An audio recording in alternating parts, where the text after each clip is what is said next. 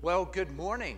It's a beautiful morning, and I know whenever you're tuning in and picking us up off the live or the video feed, whether it's Sunday morning to you or Sunday afternoon, just want to welcome you. We are pre-recording this, but it's live and God's in it, and we're recording Saturday morning, and it's a beautiful morning on Saturday morning. Kind of feels weird. No, we're not going back to the Sabbath being the seventh day. Every day's our Sabbath, or should be, right? But it does feel kind of weird, but we thought this would be a great experiment to pre-record, and then we pray and hope that as it's put back on the video feed, that it'll be a clearer picture than live streaming and competing with every other live feed on a Sunday morning. Just a few announcements. First of all, thank you for coming down to the church parking lot last Sunday afternoon. That was a blessed event. It was a great success, and it was good to see you. Hopefully you would say the same about to many of us. It was just good that you came down, you took the time. We are actually thinking of doing another one, not next Sunday or tomorrow, but at some point in the month of May. So just thank you for coming down and being a part of our family. I want to thank you for your continued giving and using that Givelify button if that's working for you, or mailing in tithes and offerings. Thank you for your continued support, and thank you for your prayers. More importantly, for your prayers, and for we're doing business as usual. Tomorrow afternoon we're going to do a crisis center ministry and hold a Bible study there, and so thank you for all of your prayers and support. We sent you an email. I think most of you got the email about we haven't decided when we're coming back, and we just gave you some opportunity to respond. It's kind of our way of taking a pulse, and we've already gotten about 10 or 11 responses. So if you've not responded, we're just trying to get your input because you're a part of this, and so email us back your responses about when you think for you it would be a good time to return. And we know that you're going to use discretion whenever we do set a date in the future. You're going to use your discretion, but we just wanted to get a feel for what you're thinking about that. So if you got that email, you've kind of failed to respond, please give us even if it's just a little sentence. So thank you for those of you who have responded to that. We're going to begin with prayer, then worship, and then we'll go into the Word. Thank you for joining us. Father, we just come before you. We're always in your presence, whether it's recorded or live. We thank you that we're always in your presence. And we just pray that our worship today would just honor you, that those at their phones or computers would just sing and worship you, that every day is a day of worship. Every day should be a Sabbath rest in some sort of that resting in you. Father, we just come before you this morning. We praise you for every blessing that you've given us. We know we're going through difficult times, and we've even emailed about different people that are going through some very, very serious times in their life, and we lift them to you. So, Father, as we worship you, as we spend time in the Word, as we just spend time together as a family, we just thank you for speaking to us through music, through lyrics of songs, through the Word, through just words of encouragement, Lord. We thank you. In Jesus' name, amen.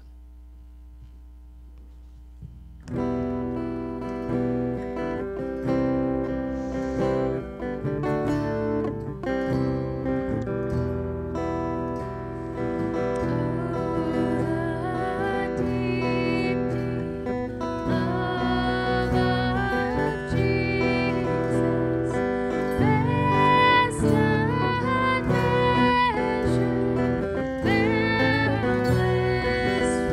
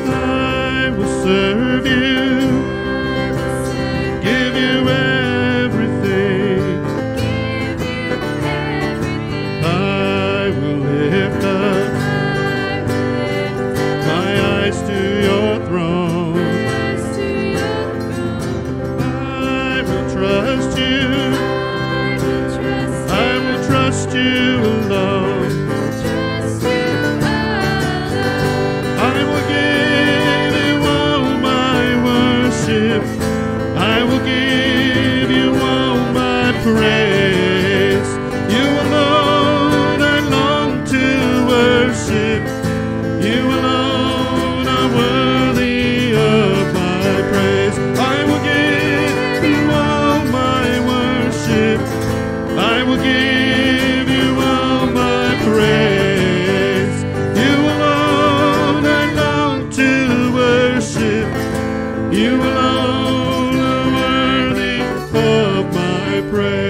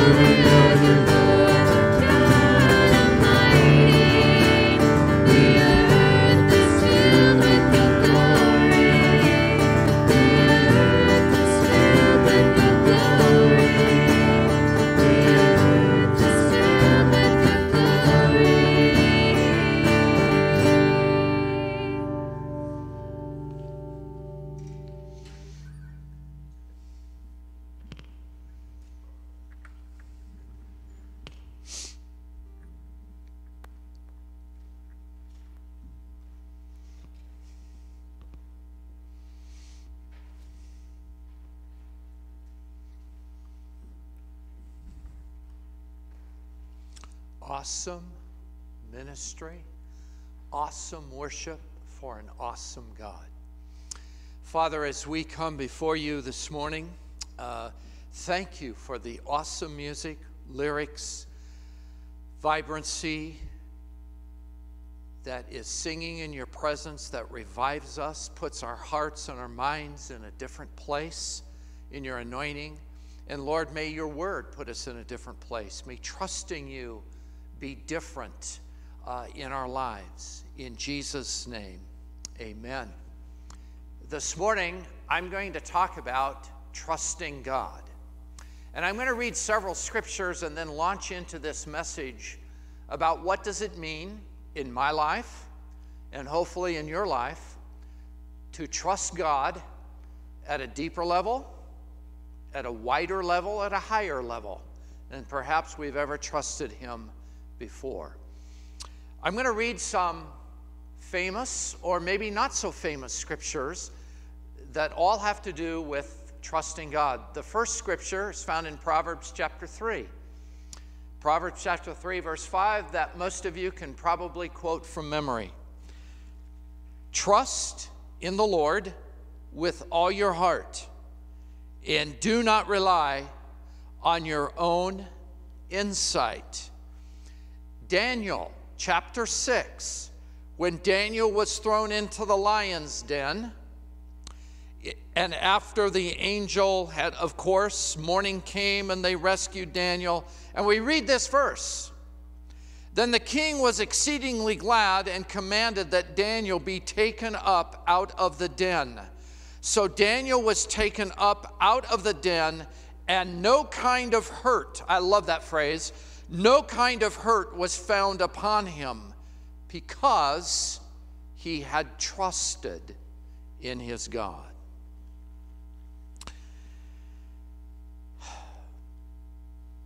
Romans chapter 8, verses 27 and 28, great verses, cardinal verses on trusting God. And he who searches the hearts of men knows what is the mind of the Spirit, because the Spirit intercedes for the saints according to the will of God. And we know that in everything, in every ingredient of our life, God works for good, with those and for those who love him and who are called according to his purpose. 2 Corinthians chapter 1, verses 8 and 9, Paul is giving a little kind of a summary of his life to the Corinthians. And he says this, we do not want you to be ignorant, brethren, of the afflictions we experienced in Asia, for we were so utterly, unbearably crushed that we even despaired of life itself. Why, we felt that we had received the death sentence. But that was to make us trust and rely not on ourselves, but on God, who raises the dead. He delivered us from perils, and he will deliver us again. On him we have set our hope. And finally, because I'm going to touch on this as a theme of trusting God, is the great verse in Hebrews chapter 12. Since we are surrounded by so great a cloud of witnesses, let us lay aside every weight and sin which clings so closely, and let us run the race set before us with perseverance. Let me read that again. Let us run with perseverance the race that is set before us, looking to Jesus, the pioneer and perfecter of our faith. So this morning, the theme is trusting God. I'm going to start with a famous story that inspires me, challenges me, not because I'm into mountain climbing. I can think of better things to do on a vacation, but this particular great pastor and author, Presbyterian pastor Ben Patterson, writes in his wonderful book that I've used as a resource throughout a lot of years of my life, in his book called Waiting.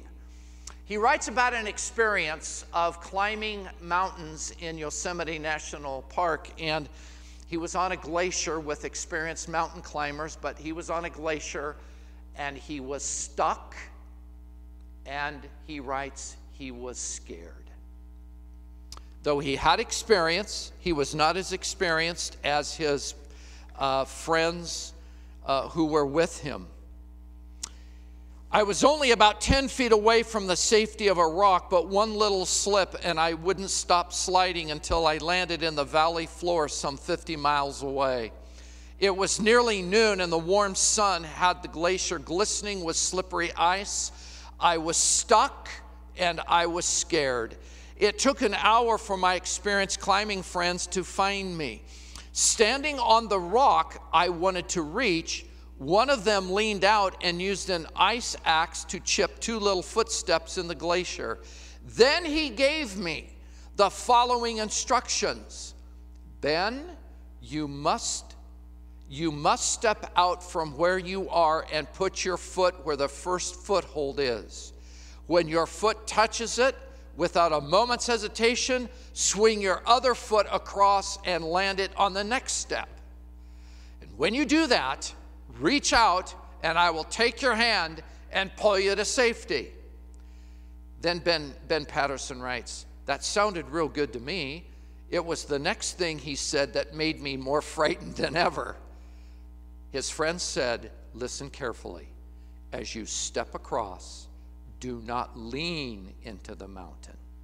If anything, lean out a bit. Otherwise, your feet may fly out from under you and you will start sliding down. So he writes this, I don't like precipices. When I am on the edge of a cliff, my instincts are to lie down and hug the mountain, to become one with it, not to lean away from it. But that was not what my good friend was telling me to do. I looked at him real hard. Was there any reason at all that I should not trust him? I certainly hope not. So for a moment, based solely on what I believed to be the goodwill and good sense of my friend, I decided to say no to what I felt, to stifle my impulse to cling to the security of the mountain, to lean out, step out, and traverse the ice to safety. It took less than 2 seconds to find out if my faith was well-founded. It was. Wow. Just even rereading that story, for me, gets me into the drama of what does it mean to trust God. It's interesting, isn't it, how we use that phrase in such a cavalier way. In fact, you might even find yourself singing or saying that phrase probably at least once every day. I'm just trusting God in this issue. I'm just trusting God in this. I don't know about my finances, but I'm just trusting God. What I want to do, and I'm not putting that down. It's a good thing to say. It's a good thing to declare. But what I'm going to do this morning is I wanted to say some things about what does it mean to trust God. And I'm not necessarily into acronym preaching, but in the past several weeks, I've decided to take words and use the first letter of a word to kind of get me into a lead point. So I'm going to take the word trust. 5 letters, so I'm going to take the word trust. And even though I was going to preach on the themes that you're going to hear, I'm going to use each one of those letters to start into the point and spell out the word trust. What does it mean to trust God? Well, my first point is this, letter T. Think deeper. Think deeper about what it means to trust God. One of my challenging points for me today, and hopefully for you, is to think and to pray deeper about what does it mean to go below the surface of the phrase trusting God, and what does it mean to trust God? What does it mean to pray that? What does it mean to think about that? So let me give you some 2 or 3 scriptural examples, and hopefully to cause you to think deeper about trusting God. First of all, Proverbs chapter 3, verse 5. Very famous verse. Trust in the Lord with all your heart, and lean not upon your own understanding. I love that verse. I think you do too. But it always reminds me to think deeper. What does it mean to trust in the Lord and not rely upon what I did last week, what I did last year? I get it. God gives us common sense. Things that worked in our life a month ago are good. But what does it mean? How do I know that I'm really trusting in the Lord and not relying upon what I think is a good thing? That's always a challenge. I'm just trying to get you to think about going deeper. For example, and hopefully I don't do this, even though I will use old sermons, but for me this is a great illustration. I don't want to pull an old sermon out of the file and just say, well, it worked last year, it ought to work this Sunday or this Saturday. I don't want to do that. If I'm going to pull something up that I've used before, man, I want to rework it, re-pray it, re-breathe it, relive it, because I don't want to just trust in what I did 3 months ago or a year ago. So what does that mean to you, to think deeper about not relying upon your own insight? I can't answer that in this sermon. I'm just trying to get you to think deeper. Here's a second scriptural example, is to think deeper when Paul said in 2 Corinthians chapter 1, we despaired of life. We felt we received the death sentence, but it made us rely not upon our own strength and what we could do, but it really made us rely upon the power of God and what only he could do. That challenges me, because there's a lot of things in life that I think I can do. And I get it, you know. I don't know if I can mow the lawn. God, mow the lawn. And God says, start the mower yourself and get it done. I get that. God gives us the strength and the power to do things. And yet there are so many things in life that we cannot do. How do you know that you're trusting in your own energy and your own stuff rather than trusting in what only God can do in your life? All right, the third thing that causes me to think deeper about trusting in God is this. Daniel chapter 6. It's called thinking deeper about your emotions. Daniel chapter 6, the famous story of Daniel being cast into the lion's den because he wouldn't stop praying. So we know this wonderful Bible story where Daniel was thrust into the lion's den. And then we read the end of it, Daniel 6:23. I read it just a few moments ago, where the king sees Daniel in there and the mouths of the lions are shut, and it says no harm or hurt came upon Daniel because he trusted in his God. Well, what does that mean? So I ask you this, think about that story for a moment. As Daniel was thrown into the lion's den, did Daniel, seeing those lions prowl around him, did he just go to sleep? I mean, it says an angel came down and touched the mouths of the lions. And I believe that literally happened, by the way. Did Daniel just kind of lay there and go to sleep and say, okay, God will take care of this. No worries. Did he? Is that the sign that you're trusting God, that when you're totally at peace with something? Could be. It could be. It could be. It could be also that you're living in denial. That something, that you're not praying through something and you're just hoping that everything works out. I can only challenge you with that. Or was Daniel in the lion's den? Did he get on his knees and did he say, oh God, they're prancing around me now. What am I going to do? What am I going to do? I'm just praying, God. If you want to take me now, fine. If you're going to send an angel or shut their mouths or something. Did Daniel stay up all night and pray? Did he live on the point of desperation? You know what? The text doesn't tell us. All it says is he trusted in his God. It could be that Daniel prayed all night, and through his prayers, the angel came. Maybe Daniel lived in a point of desperation. I don't know. I'm trying to get you to think deeper about what it means in your life and your emotions.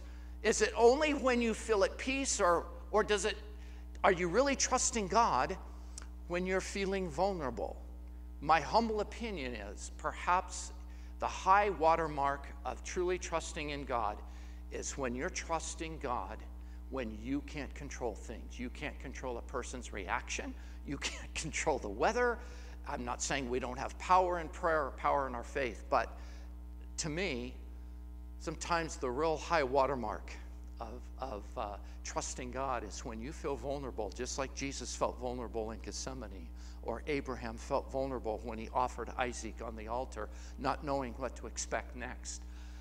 Those places of vulnerability could be when you feel the most desperate, when you feel like your prayers aren't hitting heaven, when you don't feel like you're in control of a situation, could be the places where you are trusting God the most. What I'm trying to do with this point, I don't want to lose you in all these scriptures. I don't want to lose you in the weeds. What I'm trying to do in this point is say, have you thought deeper on a daily basis about what it means to trust God? And when I think of vulnerability, I think of that cartoon where that guy falls over the edge of a cliff, perhaps much like this pastor mountain climber, and he falls over the edge of the cliff, and he's hanging on to one little twig, and he calls out to God, "Oh, God, save me, oh, God, save me," and let go of that branch. And he heard God say to him, "Let go of the branch," and he looks up in heaven and goes, "Anyone else up there?" That whole thing. I know it was funny. You guys don't have to laugh. But anyway, listen, sometimes just like what he said in his story, leaning away from the mountain where you feel the most vulnerable could be the places where you're trusting God. I want to challenge you. This first point is to think deeper behind the phrase. What does it mean to trust God in your life? Well, R in the word trust is this. And I'm going to shift the message now to talk more horizontally. And it's this. The letter R, regard wise counsel in your life. Well, what does that mean? I think behind this phrase, regarding wise counsel, is a trusting God issue. Let me explain. James chapter 1, verse 5, very famous verse. I think we all live by this verse. If any of you lack wisdom, let him ask God, and God will give you wisdom generously without embarrassment. He will give you wisdom. Seek him in faith. Don't be double-minded. Just seek him in faith. He'll give you wisdom. Great. How does God give us wisdom? Well, that's what I want to get at here, okay? How does God give us wisdom? So, I would say on a percentage basis, at least 50% of the time, God gives us wisdom, I call it vertically, directly from the Holy Spirit to our hearts. That may come in the form of peace about a decision, revelation, a light bulb idea, and you just know it's from God, maybe a verse of scripture, maybe some pain in your life, maybe a circumstance, and you just know God is speaking to you and giving you wisdom. I think that happens at least 50% of the time. Maybe it's higher. Maybe it's 70% of the time. Well, what's the other percentage? I believe, and you could go as high as 50%. I'll even do 60-40 with you. I believe that if it's 60% vertical wisdom directly to our spirit, downloading, I think the other 40%, or maybe as high as 50, maybe some of you would go higher, God gives you wisdom horizontally through other people. Gives you wisdom through other people. That's my point, is to regard wise counsel in your life. Now, so let me just give you some examples. And let me give you some negative examples. So you have a medical issue. Your health is very important. You go to a doctor. You go to a health professional. And you get some very wise counsel that will help you. I think there's a trust issue going on. Not a bad trust issue. You explicitly trust their advice, their prescriptions, their treatment plan, their surgery plan, whatever it might be. You trust that health professional. You go to your accountant. You go to your attorney. You go to your dentist.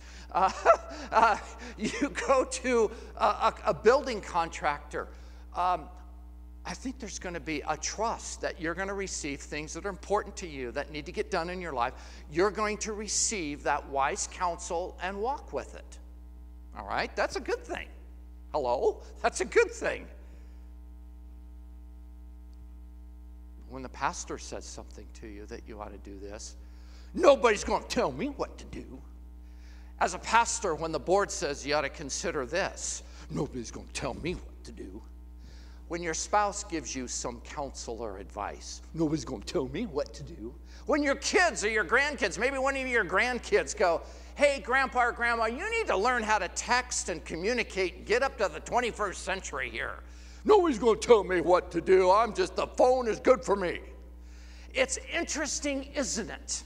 It's interesting. The counsel that we receive that we never question, but when somebody wants to say something to us about things of our life, or confirming some things we've already been praying about, we go, that can't be God. And my point is this. I think behind all of that is a trusting God issue. You know something? I get it. As I was kind of working through this point, all of us have been hurt. All of us have received bad advice. All of us have received bad information where we've been either disappointed or hurt. I get that. But one experience or a few experiences doesn't take away from this great principle that God puts people in our life to give us wisdom and direction. And my challenge in this whole trusting God issue is, do you regard wise counsel? Now, you know what? Ultimately, you have to make your own decisions. I get that too. But my point is this: regarding wise counsel can really be a tough thing in all of our life. And I believe that behind it, if you're right now kind of experiencing this push away, this, I don't need to hear that in my life, maybe God's giving you the wisdom you've been praying for, and there's blessing in that. It's kind of like the friend on that mountain. You have got to lean away from the mountain. No, that doesn't feel right to me. That doesn't sound right to me. No, I'm not going to do that. And it's where that friend is saying, trust me. And there's blessing in that. Can I give you a very simple, sort of an offbeat example of trusting in the moment? I didn't trust God in the moment. I didn't know what was happening, but this is a people thing. This is a horizontal thing that happened many years ago. I think it was on a Saturday when we were bringing the kids back from a soccer game. And early on, driving from Amen Park to our house, I picked up somebody following me. And, you know, I've been watching too many Rockford File shows, and he's always picking up a tail and people following him. And so I remember on that particular Saturday, this pickup was following us. And I picked it up in my rearview mirror, and they turned wherever we turned. And I thought I'd try to lose them, and they stayed with us. And I'm going, oh, great. I've offended them. I cut in front of them. They want to ream me out or get my license plate number. I'm thinking all kinds of negative thoughts, but we decided to just pull up into our driveway. They pulled up into our driveway. And this is not a trust God moment. I get out, she gets out, the lady gets out, and she goes, we have been trying to get your attention and follow you, and when you stopped, we were going to stop because the back tire on your Suburban has got this huge bulge in it, and we didn't think you knew it, and we wanted to tell you because it really looks bad. And I'm just going, oh my word, they have been following us for several miles. We're trying to lose them. And they wanted to point out something that would have been disastrous. And you know, in the moment, I didn't trust God in that. So, you know, I'm trying to underscore something here. Trusting God, part of it is, do you regard wise counsel?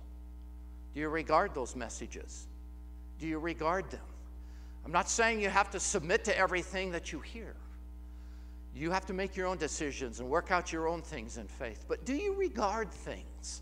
Because behind that, perhaps, is a tremendous blessing and a tremendous word from God. So, the letter U. T, think deeper. R, regard wise counsel. So the letter U. I wanted to talk about perseverance, and I knew that I was going to talk about, because I think perseverance and trusting God go hand in hand. Just like my two hands, they just go hand in hand. But U does not start with a P, so how am I going to phrase it? Got to fit the acronym here. Got to fit into my scheme. So I'm just going to say it this way. Understand your need for perseverance. Deeply understand the need to persevere. Because I believe that persevering in faith is part of trusting God. Now, let me give you a couple of verses, a couple of scriptural examples, and sort of unpack for just a couple of minutes here the need for perseverance in our lives. So, Hebrews chapter 12, verse 1, very famous verse again. Let us run the race with perseverance. I think that's a beautiful verse about our entire journey with Jesus. From the moment we came into the faith, from the moment that we said yes to Christ, whether that was 5 years old or in our teenage years or maybe last year for some of you, from the moment we started walking with God, it's a verse about our persevering faith through good things, bad things, uphills, downhills. It's a great verse. We've got to run the race with perseverance. The Christian life is a marathon. The Christian life is one step after another, one day after another. It is not just a flash in the pan. We know that. It's not just a 100-yard dash. It's not just going from high to high. It's walking on an even keel through valleys, through hills, through mountaintop experiences. So let us run the race with perseverance. All right, that's a great verse. And then as I'm reading through the book of Acts devotionally, I came across that great, and it doesn't even sound like a spiritual passage at all. It's where in Acts 24, Paul is kept in prison for 2 years under the governor Felix. And for 2 years, it says Felix left him in prison for 2 years. And Felix sort of speak, used Paul, thinking that Paul would give him money. And he sort of kept him in prison. He liked to talk to Paul. And Paul is probably thinking, when is this thing going to get resolved? He was left in prison for 2 years. Then there was a new election, put it in our terms. There was a new governor appointed in Caesarea by the name of Porcius Festus. He didn't know what to do with Paul. And so Paul's kept in prison even longer. And then Paul gets kind of frustrated and says, I'm going to appeal to Caesar. Festus goes, okay, to Caesar you will go. You know, I was reading that and I thought, Paul must have felt like, when does this thing get resolved? I don't even have a public defender. I don't even have my day in court. He appealed to Felix. He appealed to this other governor, Porcius Festus. He appealed to King Agrippa. And I know he's sensing God is using him, but this thing is going on and on and on. Am I speaking to some issue in any of our lives? This thing is going on and on and on, like a bad sermon. I get that. Like many things in life that don't get resolved by next week. Is there a need for perseverance? Hallelujah. Yes, there is. It's called trusting God. I just believe those things go together. The ability to trust, the supernatural ability to trust God, I think is in a walk of perseverance. So, let me just challenge you to look at perseverance through two lenses. And then I'm going to tell you a quick sports story that just delights me to know in, and I want it to encourage you. Look at perseverance from your past until today. Now, don't do it during this sermon or I'll lose you, but at least maybe this weekend, maybe next week, maybe in some of your more reflective downtime moments. Look at your life, or just take a step back and look at your life and see how God has brought you through probably some very painful valleys, some disastrous things. He's probably blessed you in wonderful ways.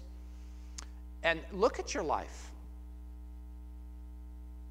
And I want to commend you for your perseverance. If you're probably watching this message, you've probably been a very, very strong Christ follower, and you have persevered through some great things by the grace of God. You've persevered. You haven't given up on your faith. Maybe there were times where you got away from Jesus Christ, or you said, I want you in the back seat and I want to run my life. We've probably all had those times. But you know what? You've persevered. And I want to commend you for that. And then secondly, look at your life going forward. All of us have challenging things that we want resolved tomorrow or this week. Maybe you're waiting just for the new vaccine, or you're waiting for all of this, the lockdown to be over and so forth. And we got to persevere through this and trust God, and trust that God is working through all of these government and medical officials. And regardless of what news information you get, God is working in this and doing wonderful things and touching lives. And we need to pray for those that are sick. My point is, look at your life going forward. Look at your life going forward. Are you trying to borrow from the future? Are you trying to instead of just taking one day at a time, 1 week at a time, think perseverance, think trusting God in the midst of it. We live in such an impatient culture, right? I mean, even you can't go into some restaurants now, but just the drive-through, man, I need it in 30 seconds. I think that affects us. I think that's counterintuitive to this whole thing of perseverance. Trusting God, I think you'll be able to see, you'll be able to see yourself trusting God more when you think persevering in things. All right. Great sports story. I think I've shared this before, but it's a great one. I've used Jackie Robinson. Now, this is just fast forwarding into the 1950s a little bit.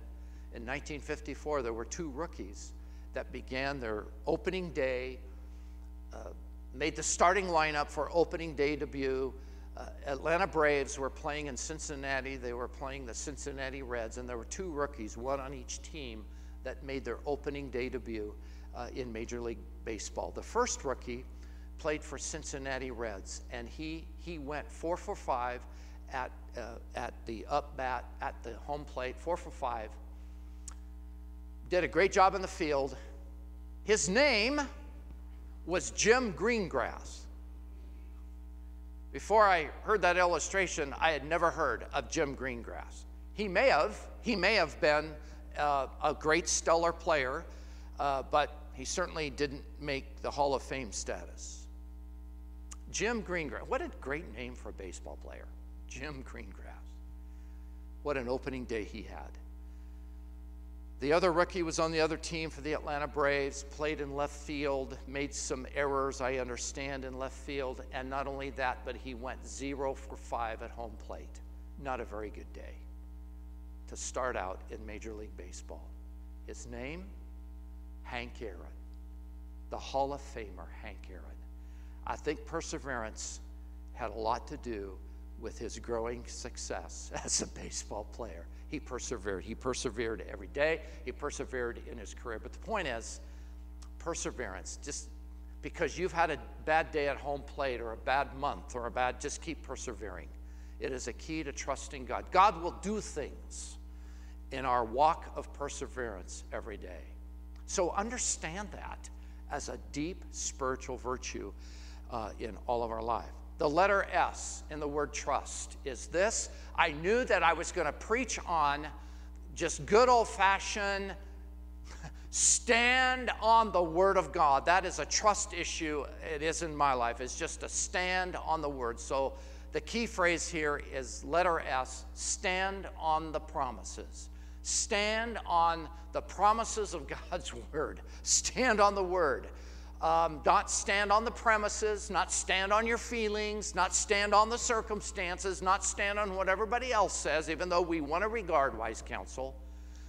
But your life can be filled with so much information, so much chatter, so much, you got to do this, you got to do this. Even those little 19 voices inside your head tell you things.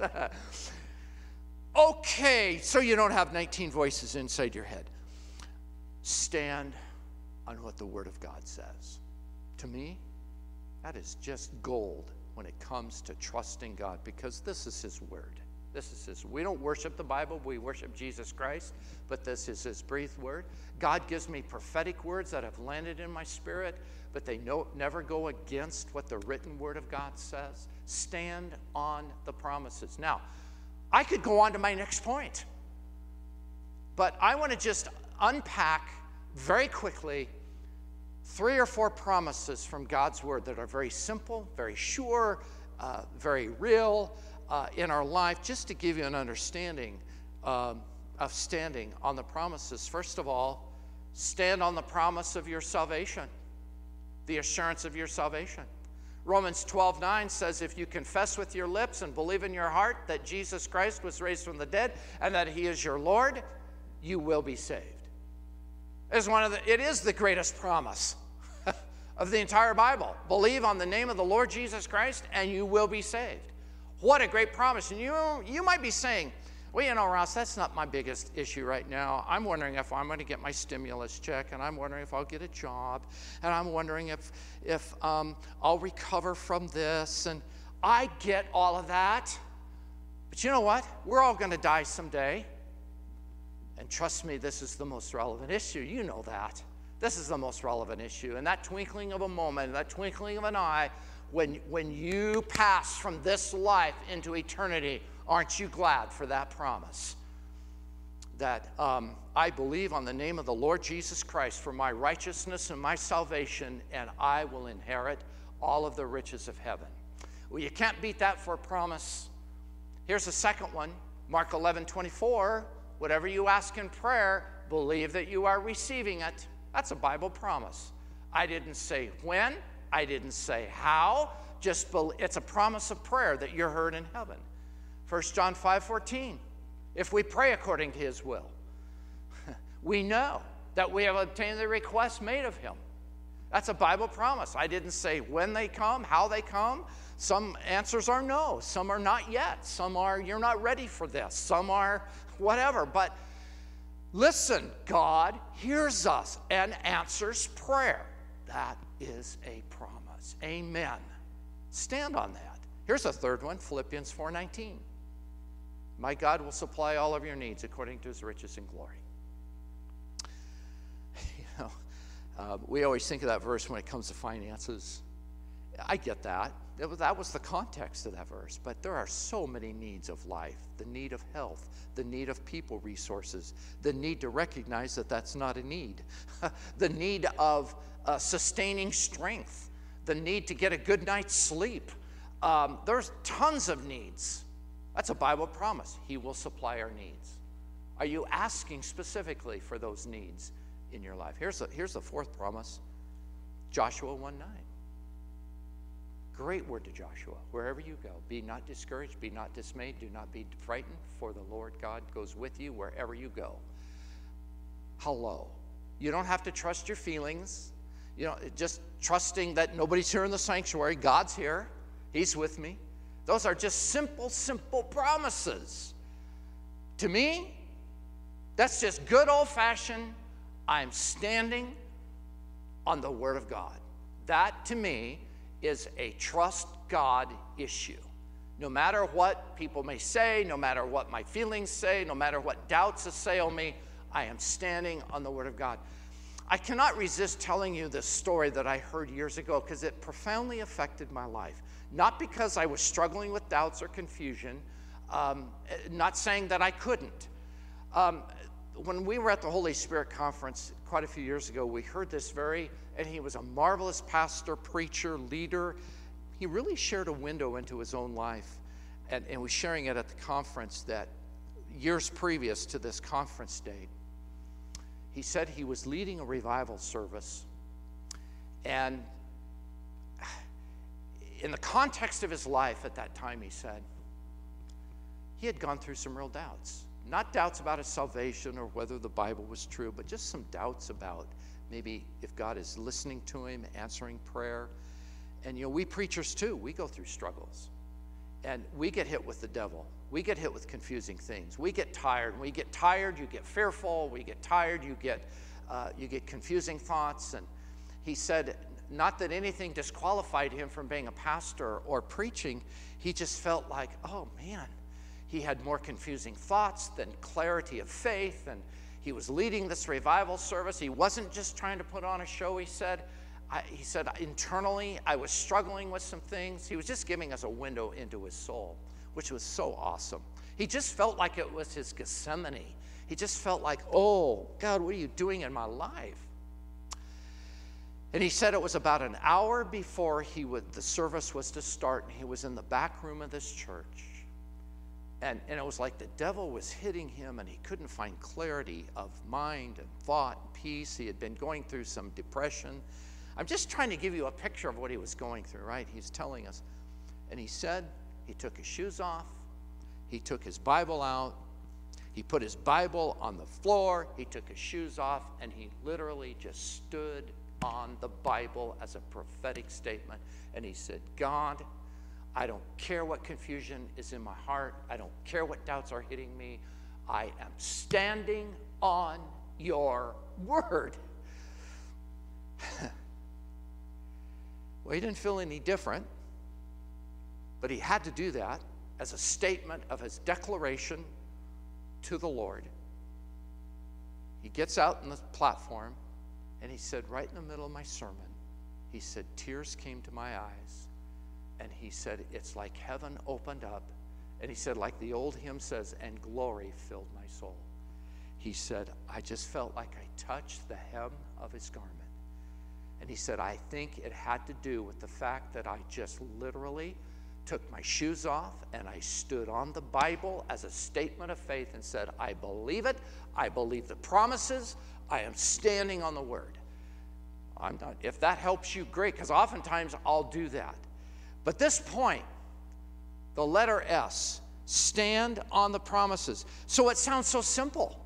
And yet you could be struggling with a lot of things in your life that maybe it's going to be a new level of trusting God when you say, I don't understand what's going on in my life,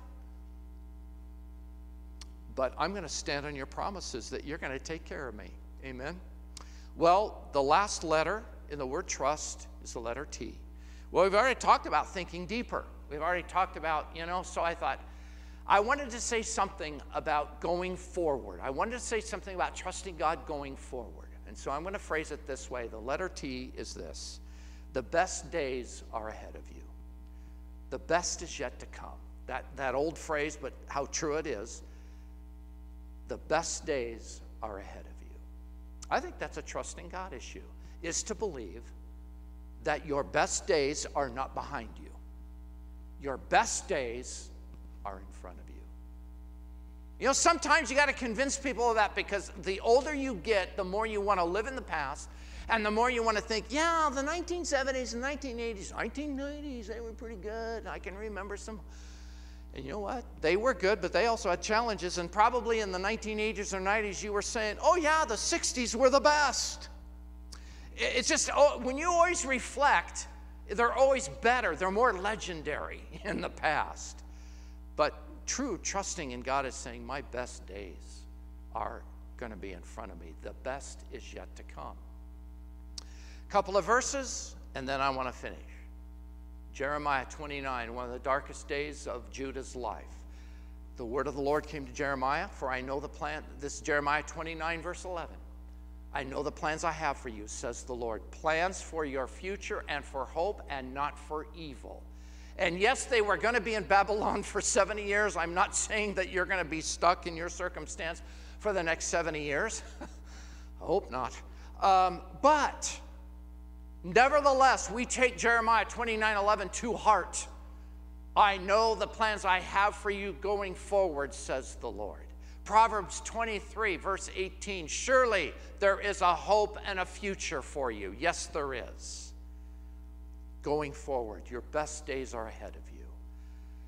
And then I think of the cardinal verse of trusting God, both past, present, and future, is Romans 8:28.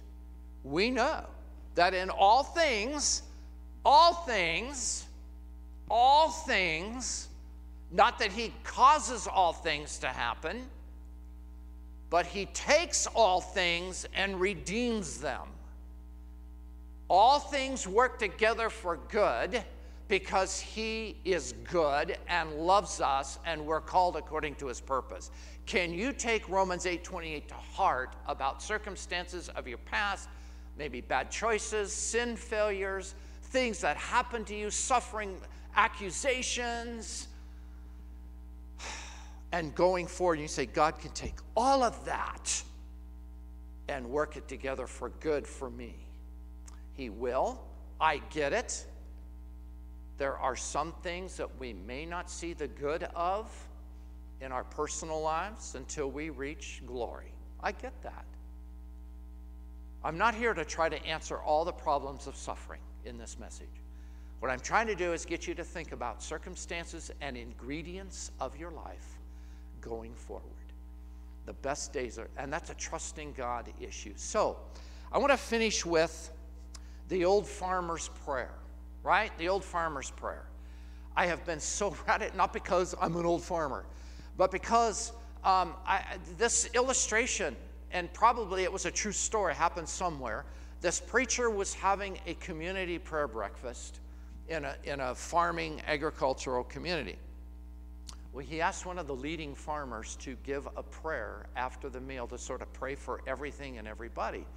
And this farmer was really gifted at prayer, and the preacher really trusted him to just deliver a great prayer for people. So the farmer, old wise farmer, gets up to the podium, to the microphone, takes his time, and he starts this way. God, you know I can't stand buttermilk. Now the preacher's got his eye open and going, what has that got to do with this community prayer breakfast? But the farmer continues, God, you know I can't stand buttermilk. God, you know I hate raw flour. By this time, the preacher's got one. He's ready to stand up and grab that farmer and pull him away from the microphone, get him off of the platform. But the farmer continues, and people seem to be into it. The farmer continues, God, I hate cubes of butter, and I hate to eat them by themselves.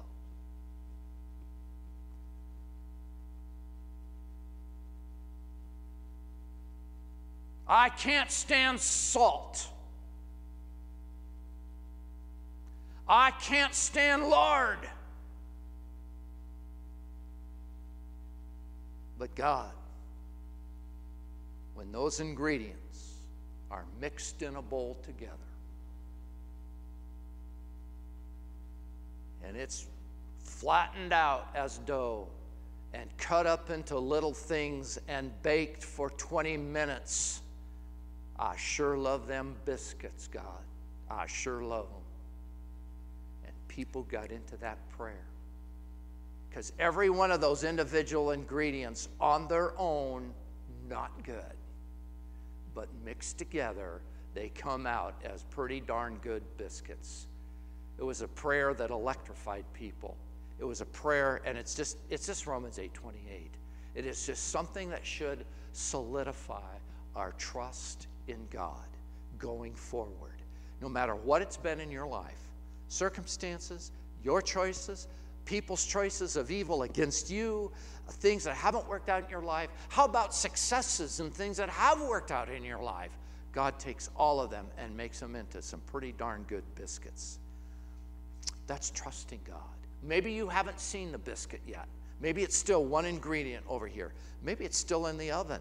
Maybe it's still, you haven't tasted it. It's there in front of you, but you're not convinced you like the look of a biscuit. I don't know, but I know that God works all things together for good. Trust. I hope today you're challenged to think deeper about trusting God. I know I am, just doing this message. I hope that you're thinking about messages and regarding wise counsel in your life.